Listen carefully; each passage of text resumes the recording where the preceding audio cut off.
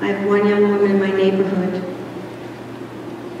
who was approached 4 different times as she went looking for advice and told that she was making a choice, but it was the wrong choice. Every time she went and said, I have help, I have support, this is a baby, she was told, you're making the wrong choice.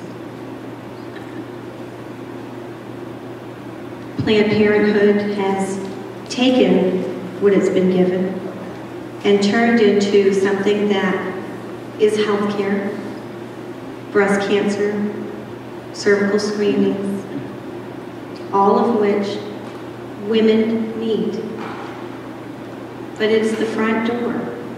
It's the front door that young women walk into looking for help, thinking that there's someone in there who's going to be very objective and help them make a decision.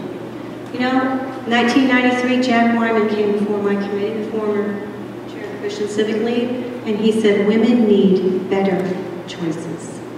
Better choices are not offered at Planned Parenthood.